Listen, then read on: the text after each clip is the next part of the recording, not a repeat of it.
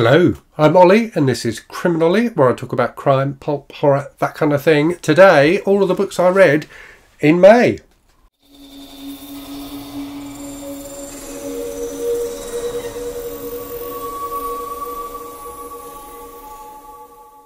Okay, so May saw the Horror Mayhem event take place, so a reading event devoted to reading shorter works of horror, so short stories, novellas, novels under 250 pages or so.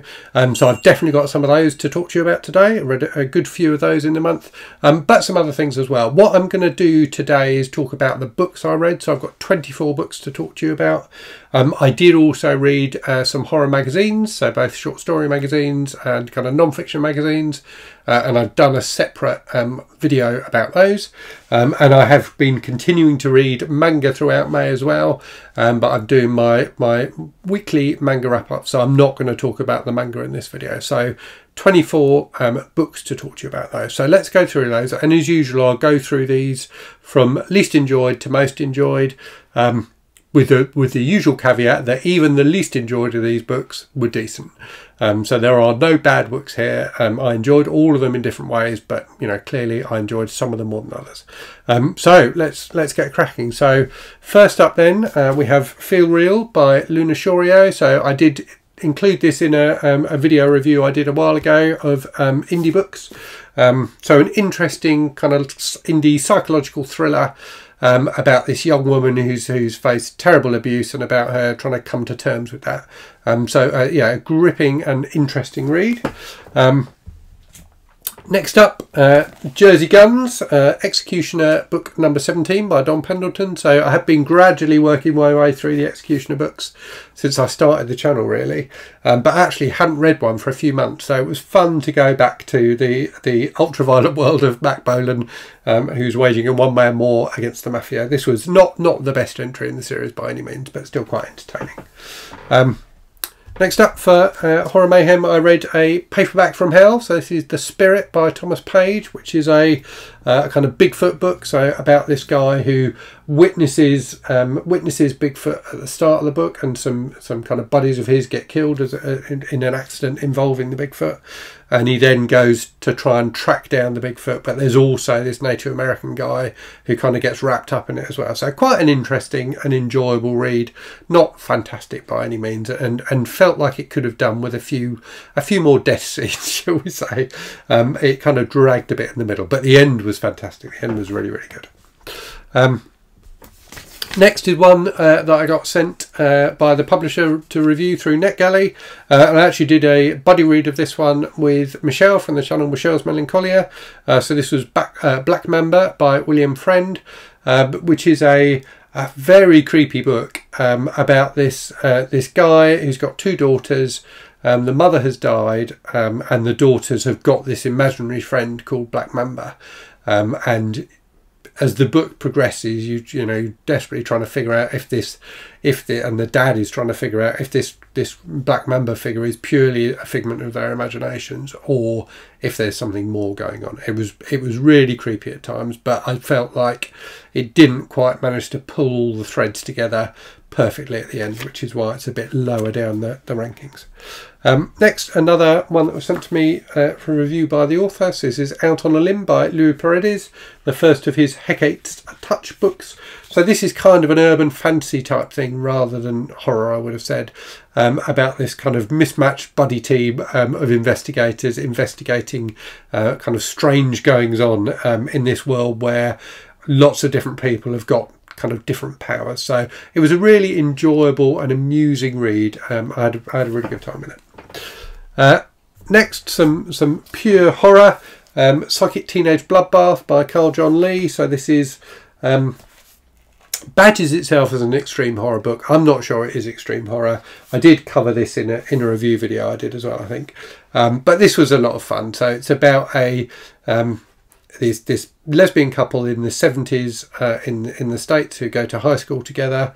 One of them gets attacked by bullies and goes into a coma, and from the depths of her coma gets terrible psychic revenge on the people who bullied her, and pretty much everyone else as well, to be honest with you. So really gross and over the top, but a good fun read. Next we have something I read a bit early for June on the Range. So this is a book I had put in my stack for June on the Range, and then decided I just fancied something like this, so I picked it up early. So this is Gunman by Loren D Esteleman, which was really entertaining. So it follows a young guy from childhood through to kind of middle age in the West.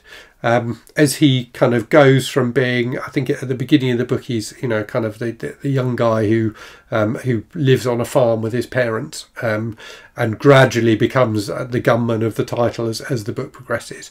So it was an interesting depiction of kind of the changes that happened in America through that period. So start just before the Civil War, and, you know, sees through the Civil War period, and then kind of afterwards. So I enjoyed it quite a lot. It was a bit, I felt like it needed a bit more room to breathe. There was so much stuff in here that it felt like the book could have been a bit longer, which isn't something I say very often, but I enjoyed it anyway. Next then, so a few more indie things that I read. So Engelstatt by Samuel Church, which was a kind of a really gripping dark thriller about these American like film school students who go to, I think it's Austria, and stay in this weird creepy town called Engelstatt, where there's all this kind of neo-Nazi stuff going on. So there's a load of kind of occultism built into it, but it was just a really gripping and enjoyable thriller. I then read, I've also got just ahead of that, A Bunch of Highs by James Flynn, which is a short story collection, so 5 short stories. Recently reviewed it in the last week on the channel. Some of the stories in this I thought were really excellent. Sometimes the endings weren't quite as good as the rest of the story, but overall I thought they really showed imagination and skill as a writer. One of them was like incredibly funny, some of them were quite dark, some of them were more you know, kind of traditional horror type things. One of them was quite dystopian, so there's a lot of different stuff going on here, but a really enjoyable collection. And then just ahead of that, Skullface Boy by Chad Lutzke, which was my patron's pick for our Patreon group read this month. I'd never read a Chad Lutzke book before, and I really enjoyed this. It's quite a gentle story, so it definitely falls in the horror genre in that it's about this character, Levi, who's got a skull for a face. But really, it's just about him travelling around and you know, going through a kind of coming-of-age journey and trying to figure out what his place in the world is, basically, and also trying to track down his lost father. So it was really moving at times, really a sweet book. But yeah, I enjoyed that a lot. Some more indie horror. So Sleeping Among Wolves by Robert Royal Poff, a really gripping post-apocalyptic novella with a really sweet relationship at the centre of it. So it really tugs on the heartstrings at times, this book, but is also like really graphic and violent and gripping as well. So I thought it was very good indeed. And then just ahead of that, Clockmore Law by Frank O'Neill, which is an interesting and really engaging mix of horror short stories, some of which kind of recycle ideas from creepypasta and things like that, but all wrapped around this town of Kilbrony, which is in Northern Ireland. And the kind of local law and things like that around that town. So I thought he did a really good job of pulling all of those different strands together into a short story collection. Bit more indie horror. So this is The Fall of the House of Thomas Weir by Andrew Neil MacLeod, which was a really kind of gripping, pulpy horror adventure set in the 1700s. In Edinburgh, so has Dr. Johnson and Boswell, so 2 characters from history, investigating kind of occultism and cults and things like that. It gets really, really wild as it progresses, this book. But yeah, loads of action, loads of intrigue. I had a great time with it. Just ahead of that, something that couldn't be more different, but I really enjoyed it. So that's Reminders of Him by Colleen Hoover. So kind of a romantic thriller, I guess, about this young woman who's been released from prison, trying to rebuild her life, falling in love with the worst possible guy she could fall in love with for various reasons, but about her, you know, trying to rehabilitate herself basically, and track down her lost daughter. So I just thought it was really engaging, quite funny at times, quite sweet, quite romantic, and just a really readable book. I just really enjoyed the process of reading it and seeing that story unfold. Just ahead of that, Flesh Rehearsal by Brian Bowyer. So a fantastically dark and graphic story, as Brian's stories always are. I'm a big fan of his work. So this has a load of different characters, all getting kind of mixed up together. There's a terrible kind of serial killer called the Lobotomizer going around lobotomizing people. There's a load of stuff around music and the music industry in this book as well, but just a really gripping and enjoyable, nasty horror novel. I enjoyed it a lot. And when I say nasty, I mean that in a good way. So there's some books I read which I consider to be nasty, and I say that to their detriment. But this is a book which is horrible, is deliberately horrible and very graphic, but never in a mean-spirited way. So yeah, I enjoyed that one a lot. And just ahead of that, The Haar by David Sodergren, so some more indie horror. So this is a book that again is incredibly graphic at times, but also really, really sweet.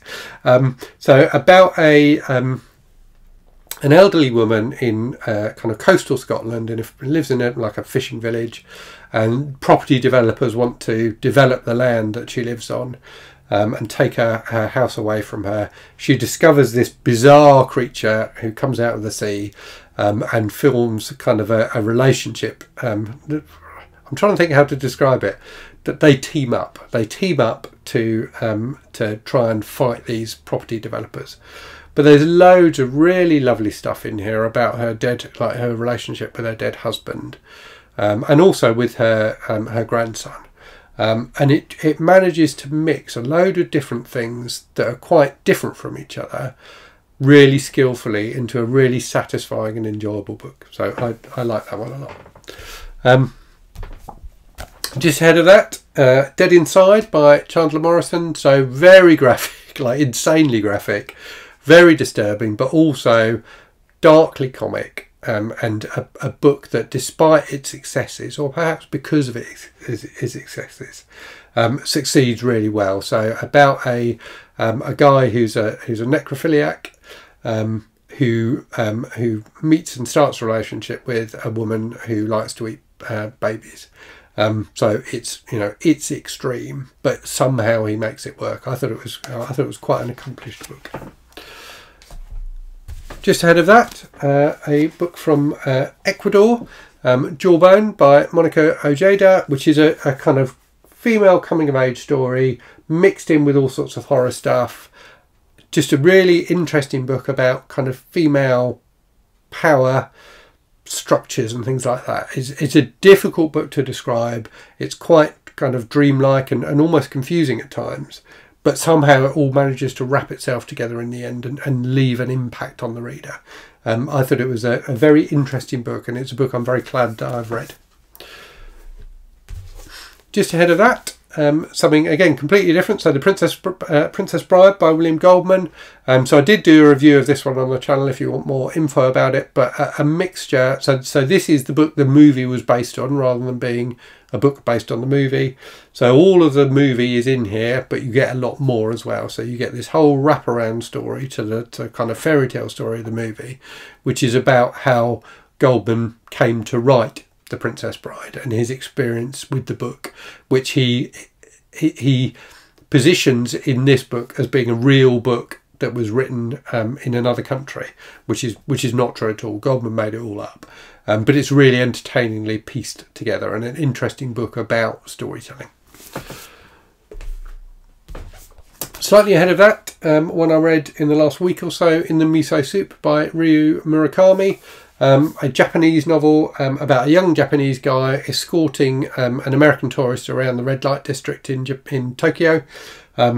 Really, really creepy at times, really graphic at times, but it's got this central tension to it that is just so compelling. I really thought this was a very, very good book. Very dark, but really interesting. Some more darkness just ahead of that. The Cement Garden by Ian McEwan. So again, I have done a review of this on the channel. A very disturbing book about a group of kids whose parents have both died. So the father died a while ago. The mum dies in the course of the book. And they basically live, you know, by themselves for a summer with no adult intervention. Goes to all sorts of disturbing places, but a fantastically well written book, and has one of the best last lines I think I've read for a long time. Right, we are nearly there. We are down to the top 3. So at number 3 we have This Sweet Sickness by Patricia Highsmith. A fantastic book, a wonderful book. You should read this book. It was so good. So it's about a creepy guy who is basically stalking this married woman and keeps on sending her letters and wants to have a relationship with her. They've had some kind of friendship or relationship in the past, which she, you know, has put behind her, but he can't let it go. And the story, you know, follows that as it plays out. There are loads of twists and turns as the story goes. And it ends in a way that completely turns everything on its head in terms of your perceptions of the characters and the emotions you feel about those characters. I thought it was an incredibly accomplished book. I'm really enjoying, so I'm reading through all of Patricia Highsmith's work, and I really do think she's an excellent writer, and this, I think, is probably my favourite book so far that I've read by her.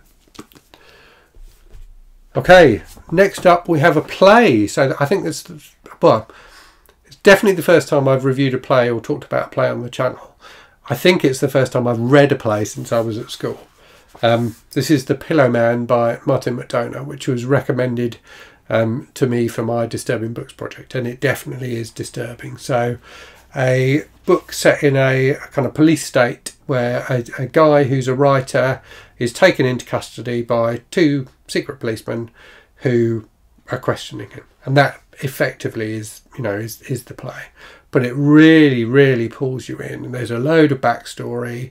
There's a load of stuff in here about, like, the act of writing, which was fascinating. It was tremendously effective and thought-provoking. I really thought it was truly excellent. There's a quote on the back here, like a blurb from the New York Times, which I thought was fantastic and really encapsulates my thoughts about the book. It says, sometimes you don't even know what you've been craving until the real thing comes along. This is the real thing. This was great.